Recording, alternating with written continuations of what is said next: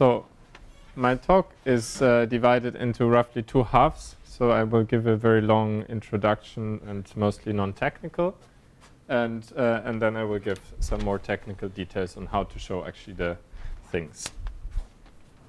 OK, so recently we made some conjecture based on a lot of earlier work. So that if you take string theory on AdS3 S3 T4 background, so that's the background I will focus on in this talk, and I take it with exactly 1 unit of NS flux and no unit of RR flux. So it's not it's not very obvious how you make sense of this theory actually, but there's some way of making sense of it. And but in this talk I will mostly get around this difficulty. And the claim is that there is an exact holographic dual of it, which is the symmetric product orbifold of T4. So the upgrade with respect to earlier statements is that now there is an equal sign here, not only on the same modular space sign. So both of these sides have very large modular spaces, and a priori it's not obvious how. So these are special points in the modular space, and the claim is that these special points are dual to each other. And that is a very nice statement if it's true, because we can solve this theory in principle exactly, and we also hope to solve this theory exactly. Sorry, on the right-hand side, by modular space, you mean marginal operator? That's right, yeah. So I could deform away. So the symmetric product orbifold, maybe I should also write what I might mean by that exactly. So I mean n copies of the 4 torus as target space, and I divide out by the symmetric group. And the twisted sector of that orbifold has a marginal operator, and I can deform by that operator to go away from the symmetric product orbifold point. Can you remind me what is the twist field exactly marginal deformation corresponds to? In the bulk, it corresponds to putting some RR flux on the torus, basically. But today you are not going to turn on RR. No, I will not. I will stick at this to this point in the modular space. So then on the right-hand side, we will stick to the symmetric product. That's right. Yeah. And so I should also stress that this duality should be understood as a perturbative duality. Till now, I cannot say anything non-perturbative, and I mean perturbative in G string. So G string should be identified with 1 over square root n. And so for actually in this talk, I will only stick to the sphere contribution on both sides. So so there is some way of genus expansion as symmetric product, which we will see later also. So there's a genus expansion here, and it should correspond to the genus expansion in this in the string theory. So the main evidence for this statement till now was that the full string spectrum was matched. So and here I mean the one. So this string spectrum is not BPS or anything. It's really full one, but it's exact in alpha prime, but tree level in G string.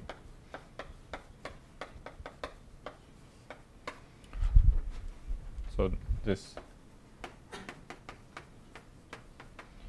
So that's the main evidence. And what I want to do today is not talk about this, but rather talk about how correlation functions match in this correspondence, and give some more structural reason why something like that should be true, instead of just accumulating evidence for it. Sorry, one more question. So there's just one marginal operator, or there are many? There are 4. So in principle, there are like 16 trivial ones, which just deform the shape of the torus, and then there are 4 more coming from the twisted sector. So that's what I mean by large modular space. Good. So let's look at correlation function. So let's try to compute a correlation function on both sides. So if I were to compute a correlation function in the symmetric product orbifold, so I will have some operator O's, and they will have some labels, which I will call W. And these will be twisted sector labels. So they label the twisted sector in which this field lives. And I take n of them.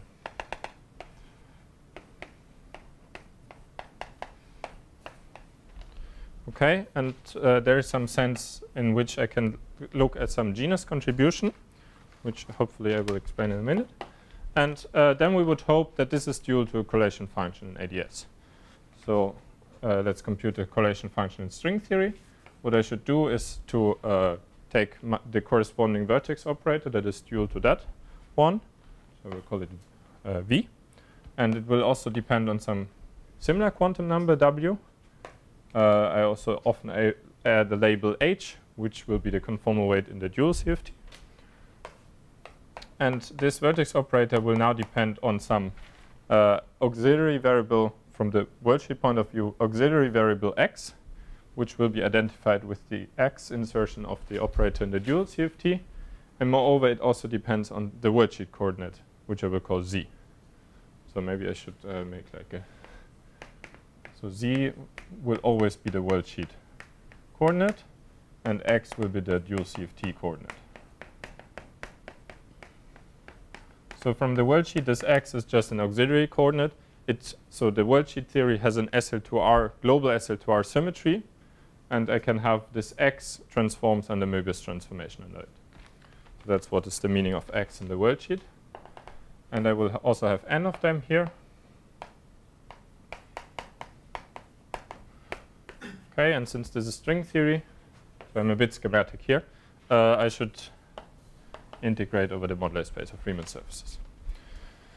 Okay, so maybe I say first something more about the WIs. So the WIs on the CFT side, I'm taking a symmetric product orbifold. So I'm taking an orbifold with this symmetric group.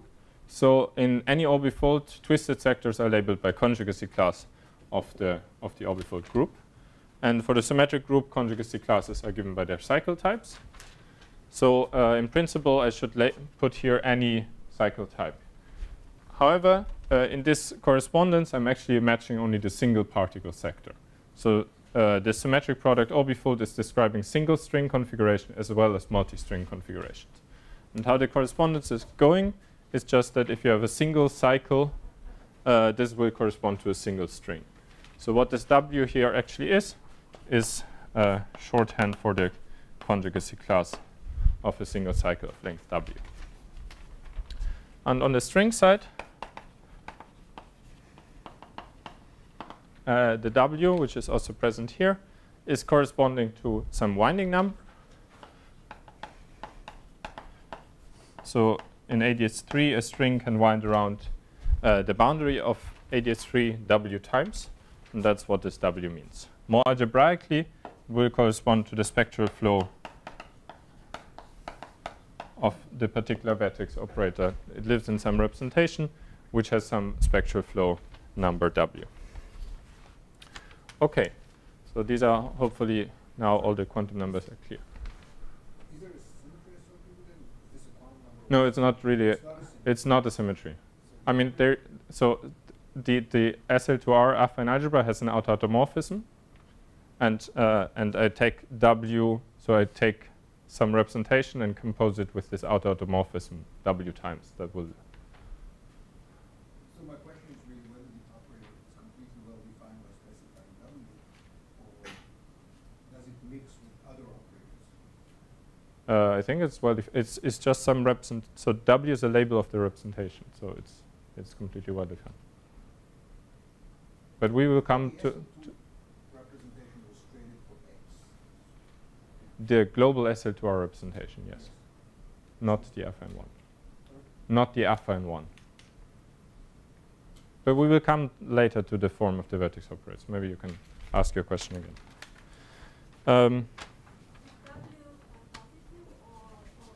Sorry, say again. Good. So not in this X basis, because in the X basis you can do a global transformation. If you send X to -1 over X, you will reverse the direction of W. So I will only have positive W's because of that. That's right. But it's so you're probably used to thinking about in the basis where I diagonalize the J3 generator of SL2R. And in this basis, my W can be both positive and negative. However, when I go to this X basis, because I can do these global transformations, which I couldn't do before, I can send actually W to minus W. So without loss of generality, you can restrict to positive Ws. So you're basically like counting the winding around the position X. That's right. And if you look from the other side of the sphere, basically it's in the other direction. Yeah. If I interpret W correctly, then it's well defined when the string is big. It's always well defined, but geometrically you would say it's well. I mean, there's a clear geometric picture if the string is big. So I mean, the string, like if I draw AdS3, so I will focus only on continuous representation. So the string comes in to AdS3 and goes out again to the boundary. So asymptotically, it's always well defined. Here in the middle, it's less clear. Yeah. Saying it's less clear, it's well defined in that string picture, but representation theoretically is Yeah. always Okay. Good. So let me maybe, before going on here, explain you how this genus expansion goes in the symmetric product orbifold. So in general, if I have some twist field, so in my orbifold I will have some field that's called X, some generic field, and it lives in the copy I of this n copies of T4. And I place my twist field here. And let me check. So I can choose a specific representative of this conjugacy class. And the actual twist field I will get by summing over all representatives. So that's the gauge invariant quantity that's Sn gauge dependent. So if I have the twist field here, let's put it at some point, x1, and this at x, then by definition, if I go around with this field, I pick up some monodromy, and the resulting field is x, but now I have to transform the index I with the group element G. Okay. So you see that if in the presence of these twist fields, the fundamental fields of my symmetric product orbifold are no longer single valued. Because if I go around, I will have some monodromy. So now I can always trade this monodromy. So these monodromies, they will define me some Riemann surface over the base space.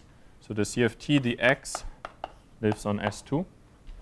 And I can always trade this monodromy for some Riemann surface over this S2. So,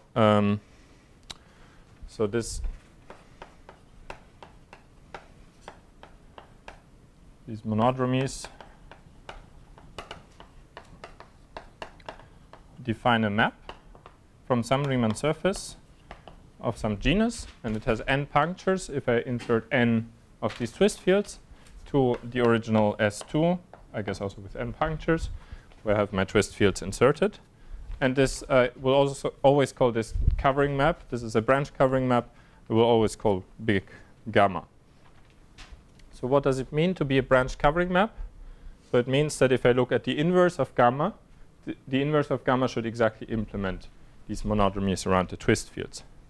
So if you translate this in how the gamma should look like, should have the correct ramification indices. And that means if I do an expansion of gamma in the vicinity of the Zi. First of all, I want to map, so these twist fields in the covering map, they are at some new positions, Zi, and the Zi should be mapped to Xi. And then the requirement that the inverse should have this monodromy of order W around it means that the first non-vanishing term in this expansion is of order W. Okay, and then there will be higher terms. In the figure, you wrote G on top as a superscript of the O.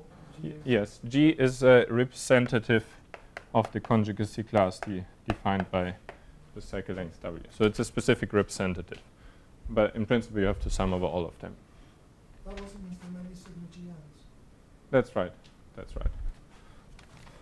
So, and that G is the same as the G in the upper equation, or not? That's, yes, exactly. So that would be my next point. And you might also have noticed that I already broke my promise to call Z only worldsheet coordinates. So I will also call the covering space coordinates Z. And so Z lives now in some Riemann surface. And here on the worldsheet, I have computed my correlator on some Riemann surface.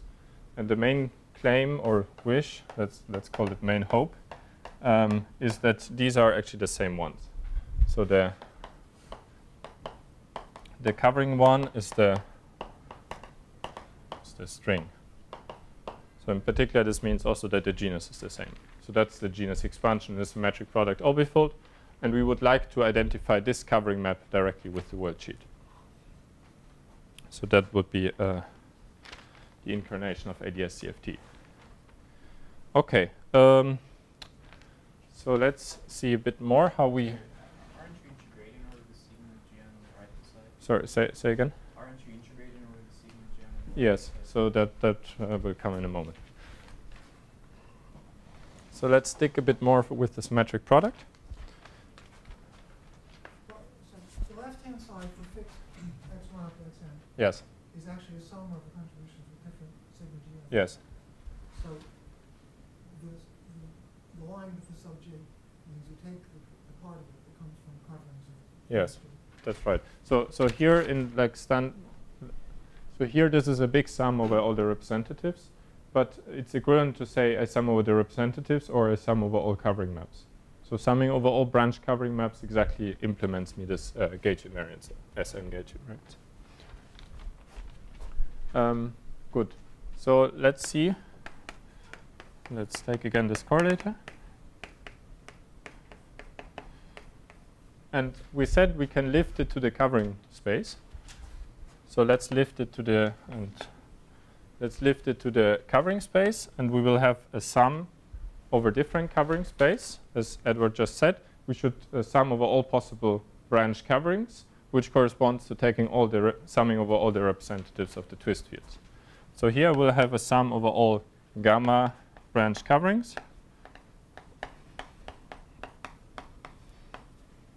And here I should now compute the correlator in the covering space. So I will have some transform field, which has no longer monodromy, so I don't put any W label anymore. It lives now in the covering space, like that. And because I just did a very complicated conformal transformation, so because of that, I have here a conformal factor, which is given by the Liouville action of the Weil factor associated to this conformal transformation. So e to the phi here is the derivative of the covering map squared. Okay, so that's in principle, and by going to these covering maps, I get rid of my twists. So I undid the twists here.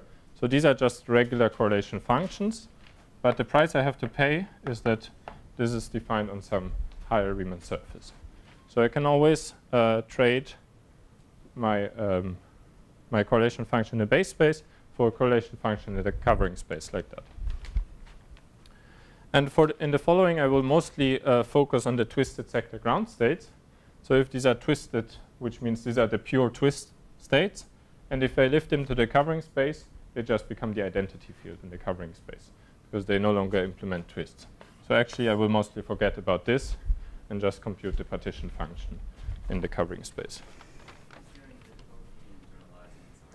In this context, not at all, because the excited states, you can always bounce back to the twisted sector ground states because you have a large enough symmetry algebra, essentially. Okay, I don't know, you can put momentum and winding on T4, which strictly speaking. The Z's? You mean these Z's? These are just coordinates in the covering space here. Are they the same as the Z's up there? On the right-hand side? Yeah. That's my goal to show that, essentially. So I want that this is identified under AdS3 with the worldsheet, and I'm setting up the notation for that. But till now, that's just my hope that these will be the same. Mentioning X, where is it on the line? Well, so if I specify, let's just do an example of a covering map, maybe. So for instance, if I take 4 of the, let's specify 4 x's. So I can always specify 3 like that, and the 4th one is unspecified. That's whatever it is. And Now you want to find the covering space. So let's choose a simple example. Let's take W1 equal to 2, W2 equal to 1. So it's a maybe stupid example, but maybe it helps. And W4 is also 1. So it's an example I can do. And on the covering space in this case will still be a sphere. And so I can choose also for the sphere, I can choose 3 coordinates. And the fourth one is unspecified. And already by choosing the 3 coordinates, I have specified my covering map uniquely, because the unique map that satisfies the criterion that the expansion is like that is actually z squared. So because I need to satisfy that around 0, 0 is supposed to be mapped to 0, then the next term in the expansion is missing, and then there's a square term. 0 is mapped to 0, 1 is mapped to 1, infinity is mapped to infinity. But now it's specified what Z4 is mapped to. So gamma of Z4 is X4. So I can view Z4 just be as a function of X4. So here I write Z, but implicitly by giving this covering map, I always know that it's a function of the axis. Okay, does this make sense? Good. So from here it's not your identity with the others. No, it's not. Slightly confused about the statement about the twisted sector ground state. Yes. We have 4 states in the twisted sector. In even twisted sectors, yes, because the fermions are Raman sector moded. Is that what you're referring to? Yes, so that's true. So maybe let's restrict for simplicity to odd. I mean, I will not bother much with this detail. Yeah. Okay, and also for future reference, let me write down what this Liouville action is.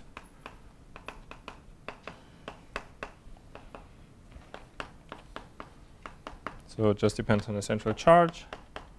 And then I have to evaluate it on the covering space. And I evaluate this factor on the covering space. There's a 2. Like that. Okay. So now there is so let's go back to this identification. So we want to identify the left-hand side with the right-hand side. And we just saw that we can rewrite the left-hand side in that way. So obviously there's a big mismatch. So because we have on the string side, we're integrating over the moduli space of the correlators on the worldsheet, and so on. And we want to identify this with a sum over branch covers. And here I get the Liouville action, this phi, and then I have the correlator on the covering space. So the two sides look in some sense similar because I have on both sides I'm taking a correlator on the Riemann surface, but the most glaring difference is that on the string side I'm taking an integral, on the CFT side I'm taking a finite sum. So the most elegant resolution of that was already suggested by Rastelli, Pachmann, and Razamat. I think it's 0.7. And what they suggested is that the string moduli space integral should actually localize. And it should localize on all configurations given by branch coverings. So this integral localizes. Okay, and so here it's important again to understand what it means, all configurations specified by branch coverings. So in general, in this problem, I give as inputs all the x's, I give all the z's, and I give the genus. I give the specific, the moduli of the Riemann surfaces. And in general, you will not find a covering map from the Riemann surface to the base space satisfying all these requirements. We just saw in this simple example that in the case of if the z space and the x space is both a sphere and you take a 4-point function, in general you have to satisfy one relation, something like that, in order for you to be able to find such a covering map. Okay, and in general you have to find exactly 3G minus 3 plus n relations in order for you to be able to find such a covering map. So if you give all the x's, then the z's and the moduli of the Riemann surface are already determined, or there are finitely many choices for it. So this is really a complete localization, this condition. Okay? Good. So, and however, this at the time was a complete conjecture. So now at least we can give very strong evidence that this is true for the genus 0. And I'm working on the higher genus, but it's a bit painful. So this localization is happening for just the T4 theory, or just the one unit of an SNX fraction. Yeah. So there's some slight generalization we will see. Okay, so what I will do mainly in the second part of the talk is to show you how this works for genus 0. Okay, so that was this. So, and then we can go on. If we look further at this expression, now this will be the mechanism by which this integral will be turned into a sum. Then, of course, there's still a difference. Here, you're still computing an endpoint function, and here you're computing a correlation function with some exponential factor in front. And what would be very nice is to interpret this actually as the on-shell action of the classical solution corresponding to this correlator. So this looks exactly like an on-shell action contribution. So let's look at the classical action on AdS3.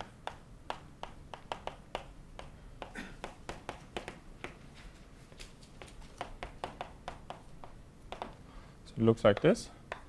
I'm focusing only on the AdS3 part because I will implicitly always assume all the other parts to be in the vacuum configuration. Because we restrict it to primary fields at some point here. We forgot about them. So I will only focus on the AdS3 part. And I will also, since now I'm doing semi-classical, there will be only the bosonic part of the action.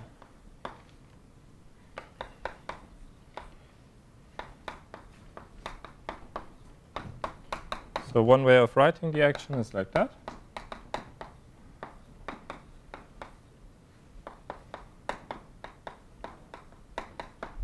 This was pioneered long ago by Nati, Givian, and Kutasov.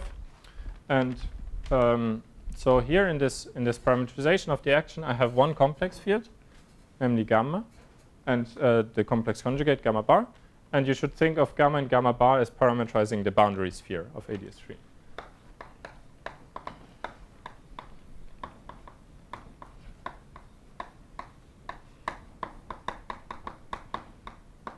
And then we have a third variable, a real field phi, and phi you should think of as being the radial direction.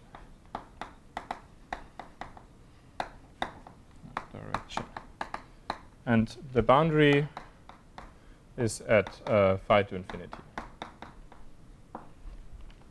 One over k comes also? Right. So this last term is generated at the quantum level. So that's generated through renormalization at the quantum level. Not yet. I will put it. So if I put k to 1 at this point, it wouldn't make any sense because I'm talking in semi-classical. So for now, I'm not putting k to 1, but there's a sense in which we can go to k to 1. Okay. So as you can see, if I near the boundary, this action actually becomes quite bad because there's this exponential divergence. But what you can do is just to identify to introduce an auxiliary field. So I have to write it again. So I now introduce this field beta and beta bar. And then this becomes minus e to the this and minus. And you can just integrate out beta again and you would get back to the original action. And in this form, you see that the boundary is much nicer behaving. So if phi goes to infinity, this term would disappear near phi to infinity. And actually, why am I so focused on phi to infinity? Because what will actually happen is that we find so from this action, it's not at all obvious that these give quite ugly equations of motion, and it's not obvious how to find nice solutions of them. And so we will see in the later analysis that the solutions we find have the property for caked1 that gamma is holomorphic, and phi is the sum of holomorphic and anti-holomorphic.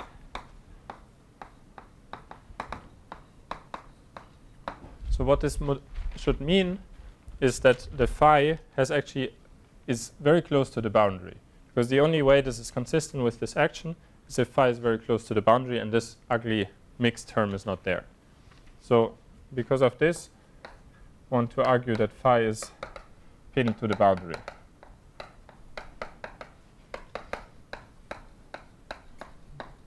So all the solutions for caked1 you can find, and you can identify these fields also in the quantum theory have this property that they're holomorphic, and phi is sum of holomorphic and anti-holomorphic. So they have all an infinite additive constant in this phi. And they're very close to the boundary.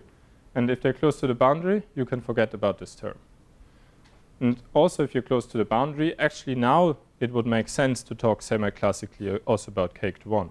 Because if this term is not there, it becomes quadratic. So the semi-classical answer becomes exact. So that's what I want to argue. That's for later. So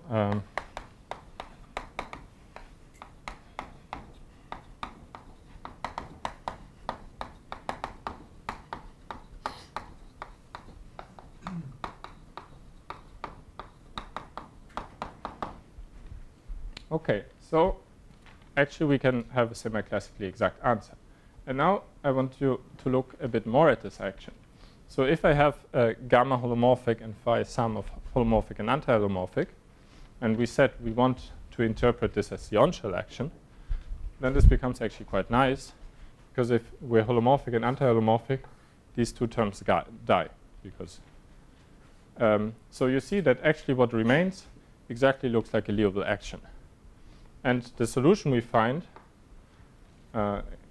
is actually that e to the minus 2 phi will be this. So that's sum of holomorphic and anti-holomorphic. So you see it's essentially just the little phi.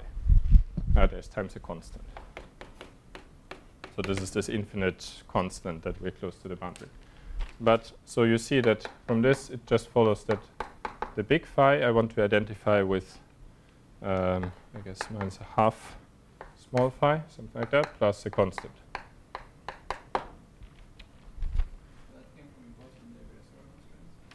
This, no, but so be a bit patient, please, and you will see. Yeah, so we will see this later. And if you believe this for now, then we should have this identification. And you see that the on-shell action now of the left-hand side just becomes this Liouville term on the right-hand side. So this is, we think, the mechanism by which the two sides can become equal. So there are many issues we still don't know. For instance, from this localization, in principle, you could think that you pick up some Jacobian in the localization locus. So it doesn't seem to be there. So it just already matches. But you could argue that we haven't taken care of this, and this is true. So there's still some parts we don't understand. But this, we think, is the rough mechanism by which it could work. OK, so this was the first part. Yes? Your first AdS3 action, right? Yes? The first one in the blackboard. I think that phi term should not be there because it would violate the AdS3 symmetry. Maybe This one? No, the last term. So I think it might be that when you go to the beta variables you generate it, but I think Yes. Yes. Maybe I shouldn't write it at the classical level. Right. Yeah, that's true. Yeah. OK. So let's don't write it here. OK. Good. So.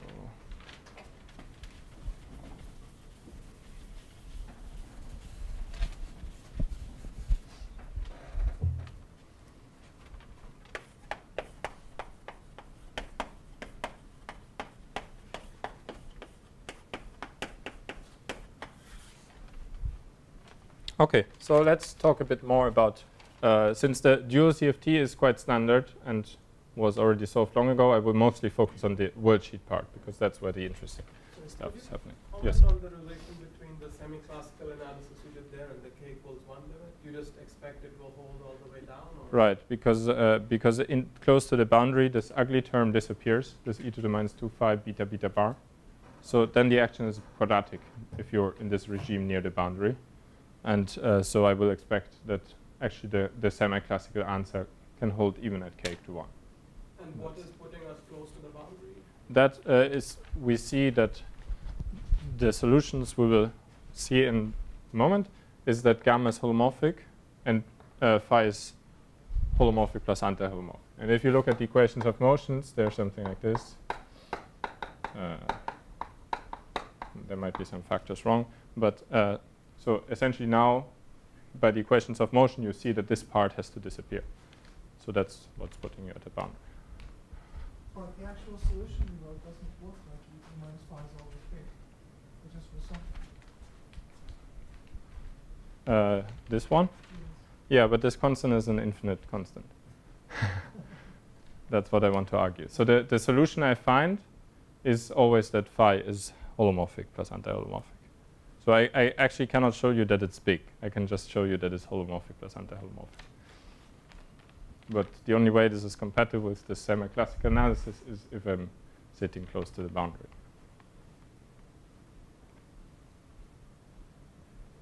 I must be reading it wrong, but unless there's a k in the explanation. K Your formula seems to show that phi is equal to 1. Because That's right. square is determined geometrically, so it's equal to 1. Yes, that's right. Well, So we're not really near the boundary. Phi is equal to 1. so sorry, we don't. We don't seem to really be near the boundary. The solution you wrote shows that phi is equal to 1. No, this constant here is infinite. So this gives you an infinite shift in phi. It's a multiplicative constant? It's a yeah, that's a times. Yes. Can you get the zero mode from phi? The integral over this constant? Sorry, you say. So you have a family of solutions. Right. You could multiply this constant by any number. Right. So will you get an infinity from this integrating? But it wouldn't matter, right? In this, I mean, if I put an additive constant to phi, I don't see it in the on-shell action. Yeah, it's not. The action is constant. Yeah. But when you integrate over this. Yeah, classically that might be the correct interpretation. Is beta 0 in the solution? No. It's something quite complicated.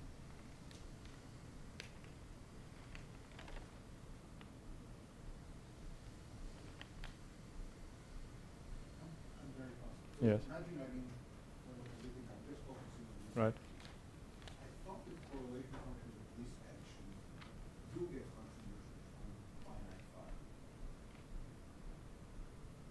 In general, yes. Right. So they do get contributions from finite phi. In general, yes. And it's not going to agree with so if they're not. Yes. And in what sense are you near the boundary? I'm near the boundary. If I'm looking at this K1 theory in the quantum theory, which I can do, then I can show you that the only solutions there are in the quantum theory. So what I will do is to evaluate this correlator times the VVV. So, and this will be a holomorphic function in Z. K to 1 is too confusing. So can we just stay with Yeah, but I think if you're not going to K1, then there's no sense in this blackboard. Not much, at least. it makes sense for large K. That makes so there are two regimes in which this classical action makes sense, either for large K or for large phi. I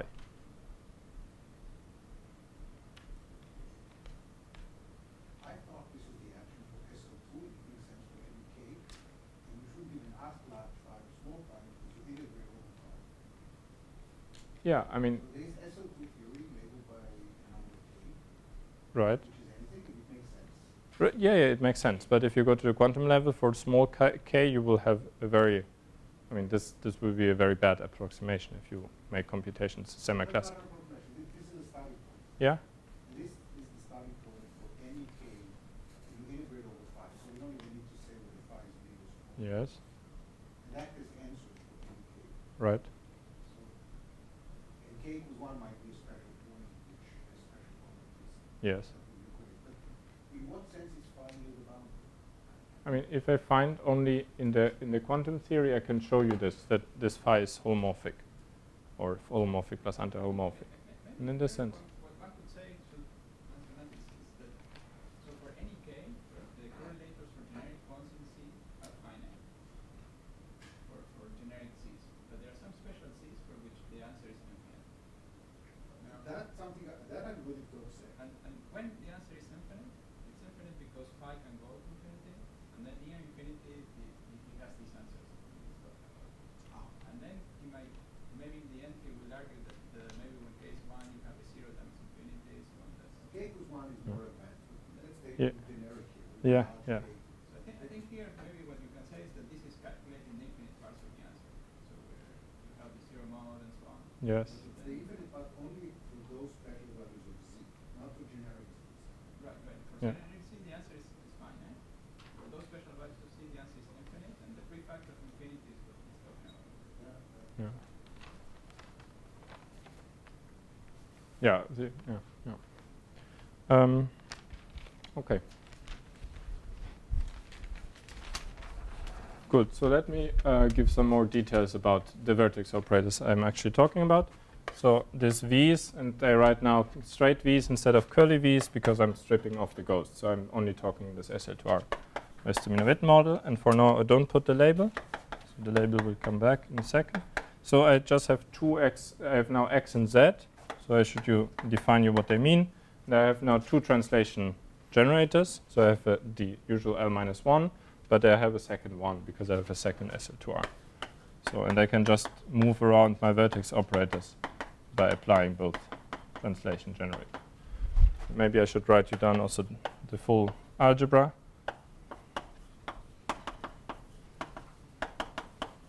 So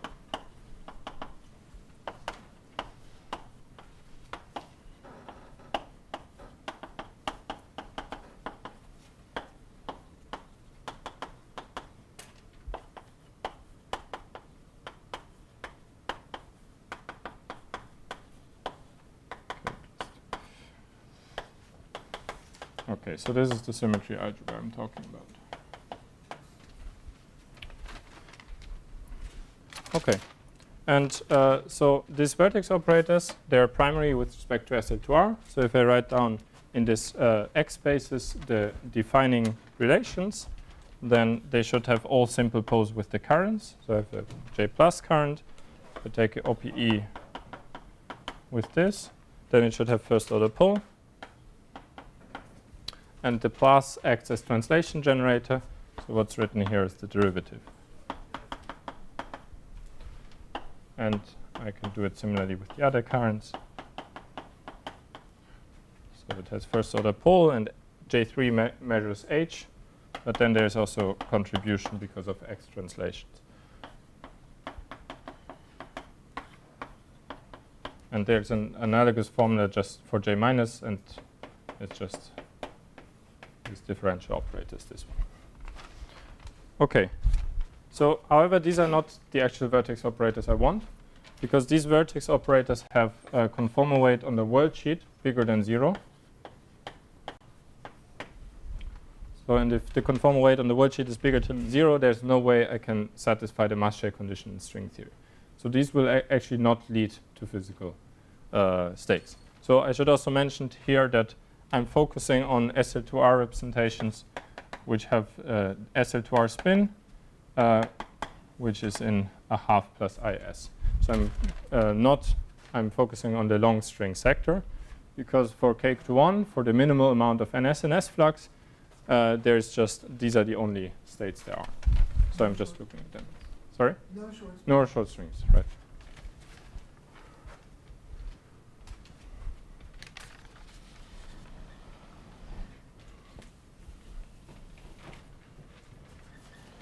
So because of that, we have to find more vertex operators. And we can do it by this spectral flow.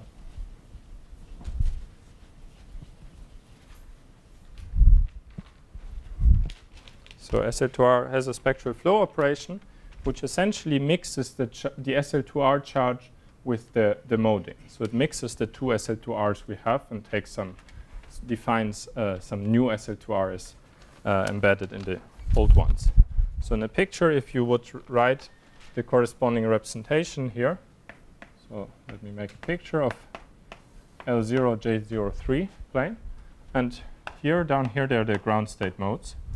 So these are the ones of the primary fields. And I can go here with J0 plus. And I have resummed this direction in the X spaces. So in the X spaces, all these states will become one field. And then I can take affine generators to get descendants with higher conformal weight, something like this. So what spectral flow is now doing is just tilting this picture like that. So in a spectral float representation, would have something like this as states.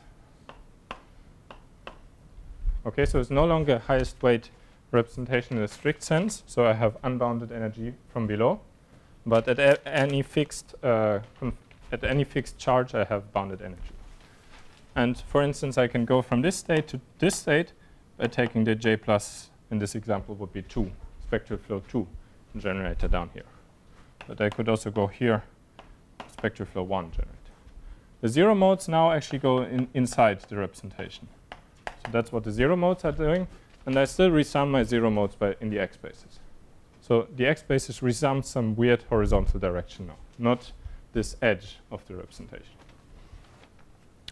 And the spin, so the vertex operators, they will still have some spin. And this spin is still characterized by the representation of these edge modes.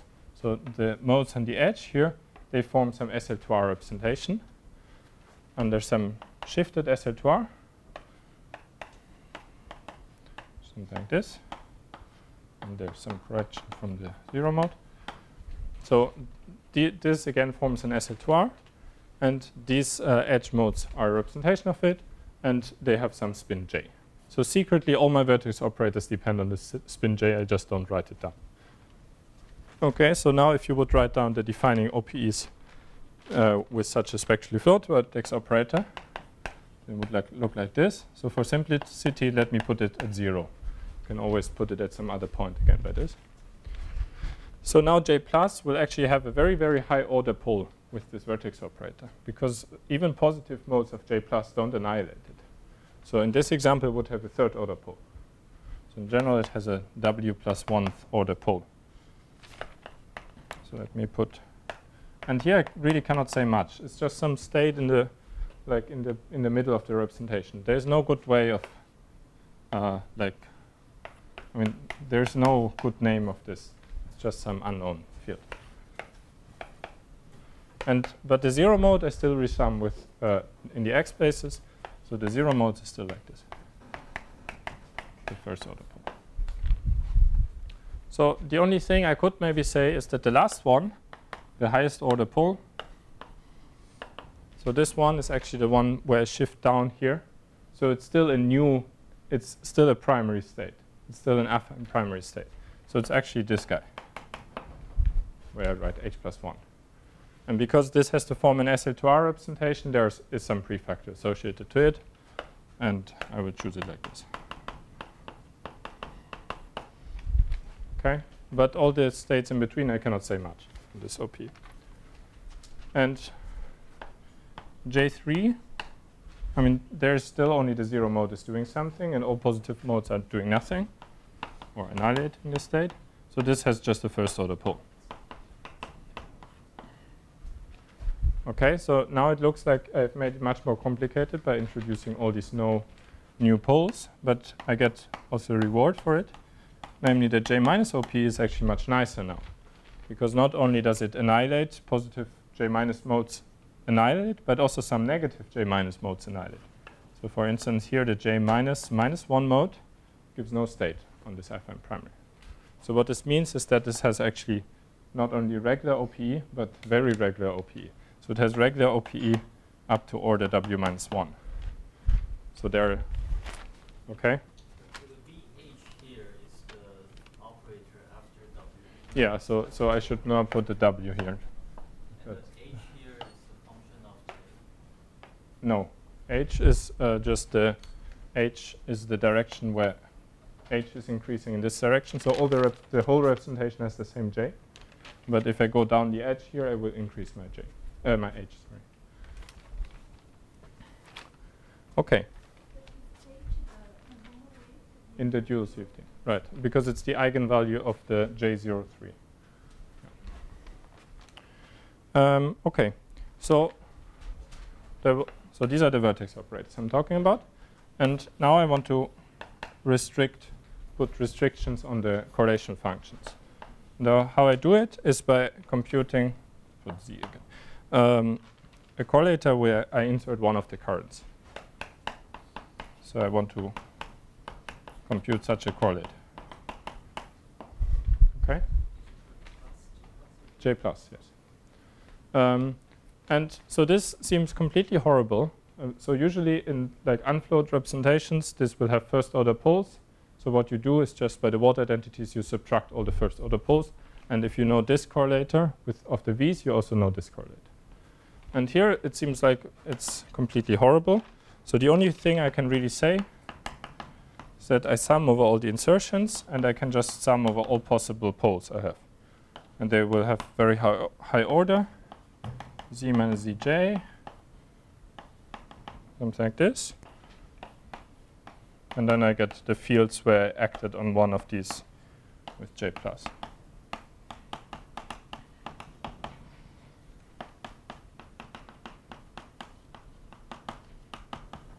Okay. So that's really the only thing I can say. Only the zero mode I can again write as a derivative, and the highest mode I could write as the shifted field, but it doesn't help me that much. So most of these terms are unknown. However, I could do the same exercise with J3 or with J minus. Okay, and actually, if you write it down, it will involve the same unknown constants, these ones. And now you can use your reward here that this OP is very regular, and you can impose it. So you have to impose now that J minus with V is very regular. This will give you many equations. And these equations actually fix all of the unknown terms here. So if you use the J minus regularity, then you fix all unknown terms.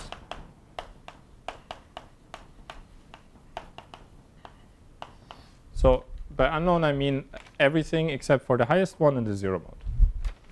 So these are the ones which are not fixed. Okay. So, but you can do a bit better. Now we use the regularity. But if you would look at the next term, the first non-vanishing term here, we can also say something about this, because it's the term where J minus maps us to this state 1 up. So we also know that J minus, the minus W mode now on this is actually the one where I shift down by 1. Okay? And here again there's a prefect, minus J. Okay, so if you look at this term in the OP expansion, you can compute it either like this, or you can compute it by using this formula, because you know all the unknown terms here. So you have two ways of computing it. And this gives you a relation between different correlators of different h's. Okay, so in general, this relation I can derive you in Mathematica for arbitrary w and so on, case by case, but I cannot write you down a closed form for what it should be. So I wrote you down the very easiest case, namely the one where all the w's are 1. Okay, if all the w's are 1, then actually I don't have to go through this equation solving. And I just have to compare different terms.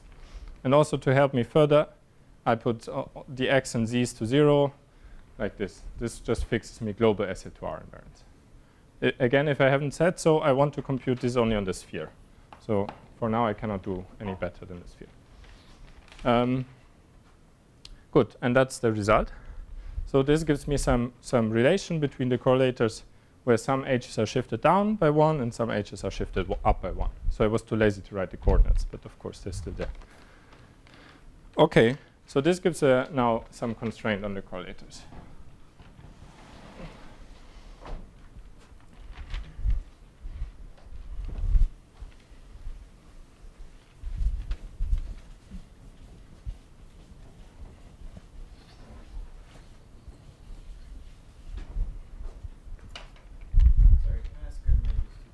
Yes. So you say that this will be J minus zeta with V.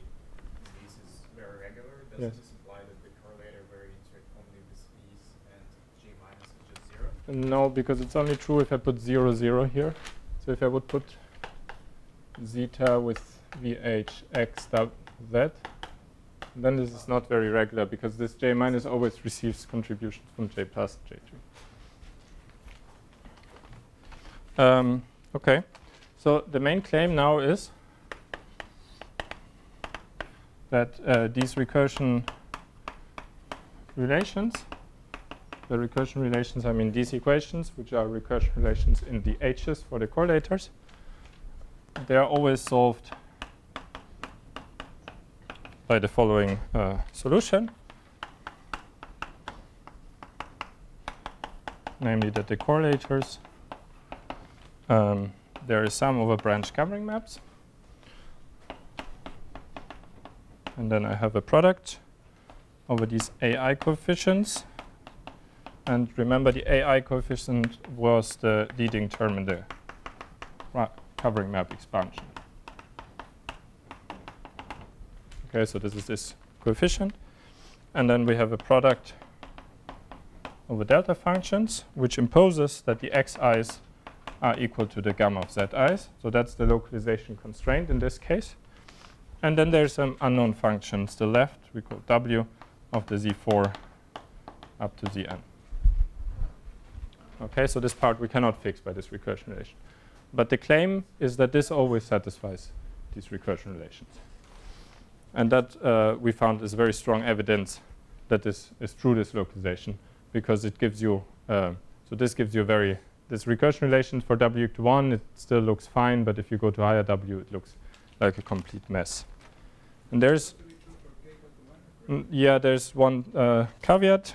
So, and this is true if the sum of all the j's, so the j's are the SL2R spins involved here, is k plus 2 half times n minus 2 minus n minus 3. So there is this constraint. And this constraint in general is not true. And in fact, for k bigger than 1, there's no way of satisfying it within the physical string spectrum.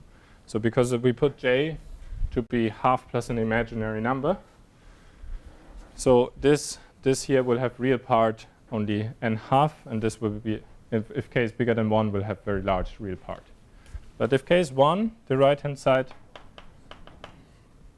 actually simplifies a lot, and this just should just be n half. So if k is 1, this constraint is always satisfied. If k is bigger than 1, it's never satisfied.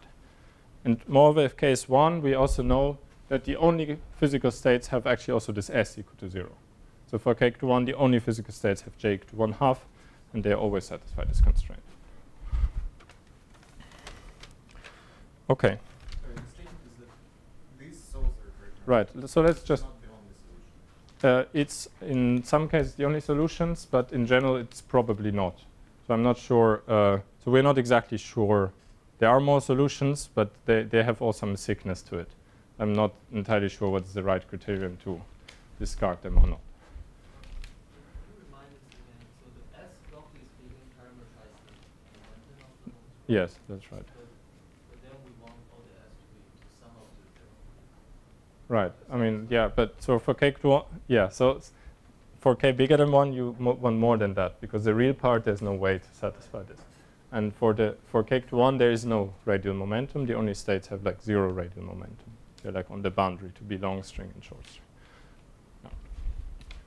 So let's just check it here. So if all w's are 1, then there's just one branch covering map. And the unique branch covering map is the identity. Okay, so since I chose my Möbius invariance like that. So if the covering map is the identity, that also means that all the AIs are 1. So actually this correlator doesn't depend at all on the conformal weight for w equal to 1. And we have this, and there's one delta function in it, which imposes that x4 is z4. Okay? And also, sorry, all the higher ones. So xi is z I for I bigger equal than 4. And so let's just check it. So what this does is that here this does not depend on h, so I can forget about this shift.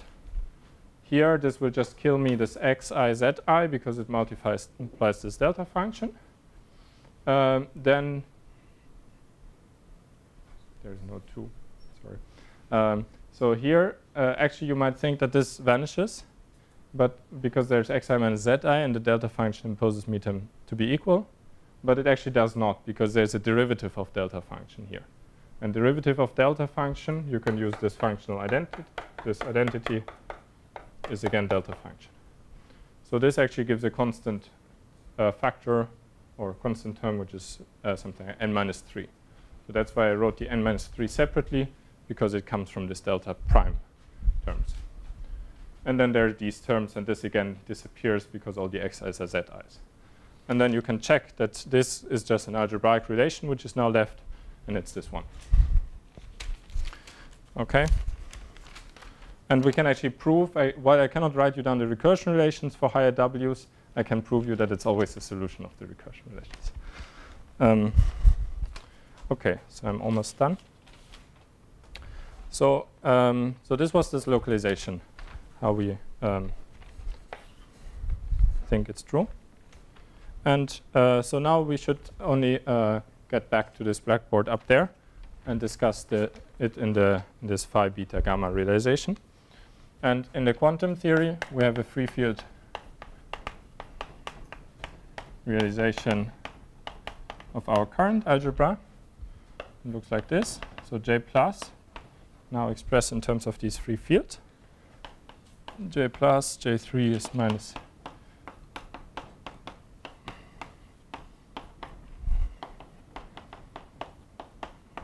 so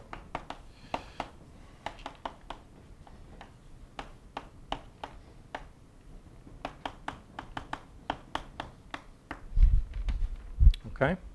And so we know how to express the currents in terms of these free fields. And ideally, we would like to invert this procedure, to express the free fields in terms of the currents, because we know, so I said I want to compute this correlator up there and show that it's holomorphic in Z. And so if I could invert this, I can just use my result on what is this correlation function of the current.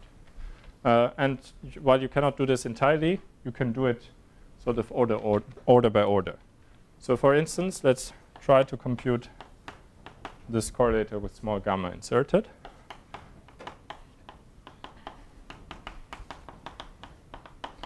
And the strategy to compute it is just to look at the Z near to Zi limit. So I will expand this around Z near to Zi. And you can show, since you know the OPEs, sorry, where is it? Up there, of the currents with the vertex operators, you can also deduce what are the OPEs of these free fields with the vertex operators. And for gamma, they take the following form.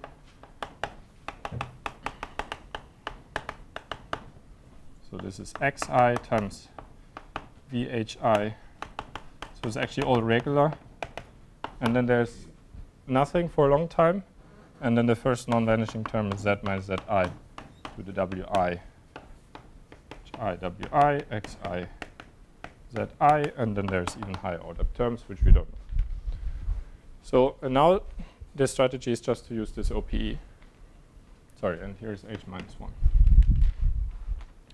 And so this means if I expand this around zi, the first term I will get is just xi times the correlator back. Okay. Then the next term I will get is this plus z minus zi to the wi, but it multiplies the correlator where one of the h's, the hi, has been shifted down by 1. But great, we know what this does. If we just shift down one of the h's by 1, everything that does is gives us a factor of ai. So here you might be worried that here is a sum over gamma, but actually always at most one of these delta functions at the same time is non-zero. So I can just focus on one term in the sum.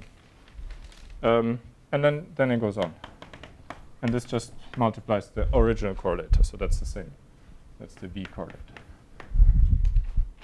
OK, and we actually also computed the next order. Then it starts to get non-trivial. But you see that this is just the expansion of the covering map here, what's written here. So, and also this holds at the next order, that here is just the covering map itself. Okay? So the small gamma is the field that if you insert it in a correlator, it just gives you the covering map back. It's kind of an interesting property. Okay, so. Almost.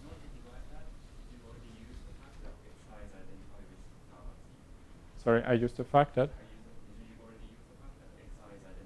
Yes, I used this solution to compute that.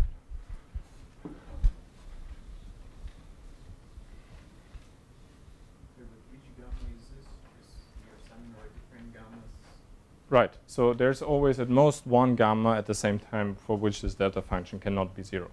So if you give me all the xi's and zi's, there will be at most one gamma at the same time that is relevant.